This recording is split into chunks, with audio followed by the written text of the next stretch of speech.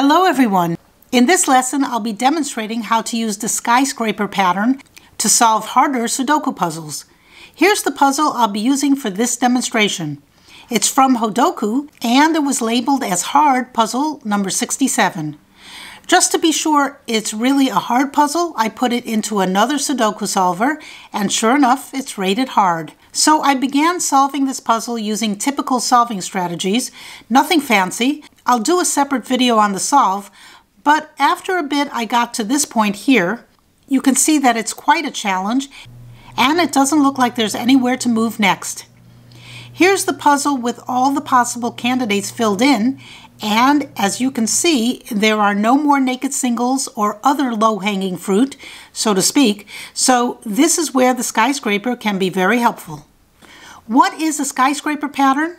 If you find two rows or two columns that can have only two candidates for a particular digit, then if two of those numbers are in the same column or row, it follows logically that one of the two must be true and the other false. In that case, any candidates of the same digit that sees both can be eliminated. It sounds complicated, but it's really very similar to the X-wing logic. Here we have an example of a skyscraper on the sevens. Pause this video and see if you can spot two columns that have only two candidates for a particular digit. Do you see it? It's the number 7. Now do you see it? At this point in the puzzle, column 2 has only two places a 7 can go, here and here. And in column 7 there are two places a 7 can go, either here or here. This pattern is similar to an X-wing pattern and has a similar logic. However, instead of forming a nice neat X pattern, the roof is slanted a bit, making it look like a skyscraper, I guess. Here's the logic. Let's suppose this 7 in column 2 is true. Then the other 7 in the same column cannot also be true. And so it's false. And that means this 7 in the 8th row, row H, column 7, must be true.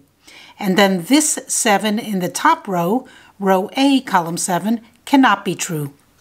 So here is how it looks. If this is true, then this must also be true. And these are false. Now let's look at the other possibility, that this first 7 is not true. Then this 7 in the same column, row H, must be true. And then this 7 in row H, column 7, cannot be true. Therefore, this 7 in row A, column 7, must be true. So in this scenario, these two are true, and these two are false. Let's take another look at these two possibilities. On the left, you see the first scenario, and on the right, you see the second scenario. So now let's look at the bottom here. This is the base of the skyscraper. One of these is true, meaning it's a 7, and the other is false, meaning it's not a 7. But they both can't be true. They can't both be 7s at the same time. One will be true, the 7, and the other will be false, not a 7. Now, looking at the top of the skyscraper, we have these two 7s with the same logic. They both can't be true at the same time, so one is true and one is false. If this is a 7 in row H, column 2, then this cell in the same column can't be a 7, right? And if this is a 7 in row H, column 7, then this cell in the same column can't be a 7, right? So now that we understand the logic, I hope, we can eliminate any 7s that see both of these 7s, since one of them has to be true. Here in row 1, column 1, this 7 sees both the 7s from the skyscraper.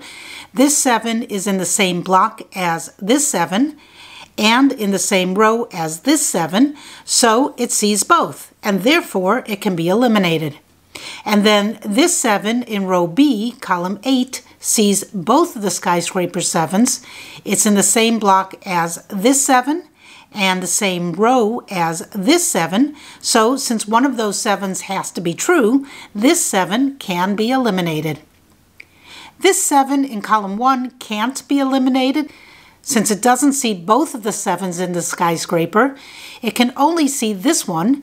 It's in the same row and block, but it doesn't see this 7. so we can't eliminate it or any other 7. But we were able to eliminate the 7s from these two cells, and that is very helpful. Now we can continue solving this puzzle using the matched 2-7 pair in row H to eliminate the remaining 2s and 7s in that row.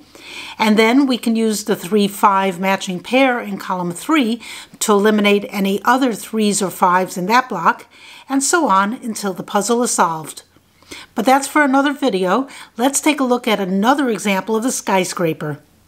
Here's another example with a rotated view. Now the base of the skyscraper is a column instead of a row. Here's how the puzzle starts out, and then after solving a bit, we get to this point.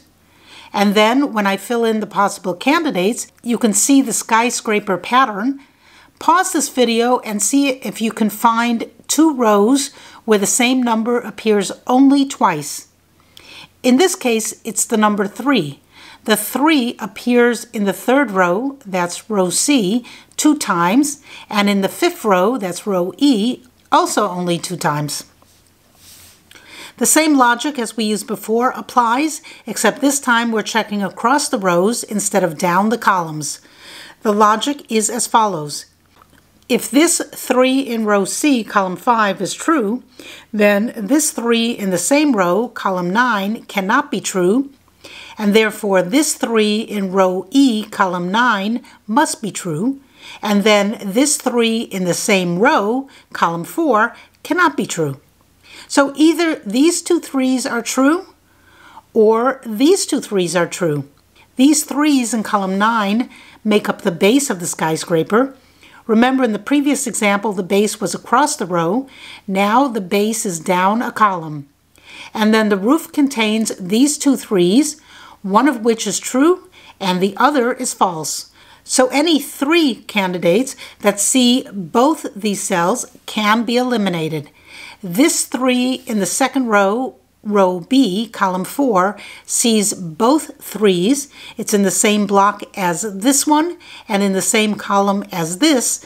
So since it sees both and one of them will be true, then it can't also be true, so it's false and can be eliminated. And then this 3 in row D, column 5, can also be eliminated since it also sees both cells. It's in the same block as this one and the same column as this one. And that's how the skyscraper pattern works. If you spot it, then it can help you get further in a puzzle. I will do a future Solve With Me video using the skyscraper technique, so please stay tuned for that. If you enjoy these videos, please hit the subscribe button. I really appreciate it. Thanks for watching. Bye.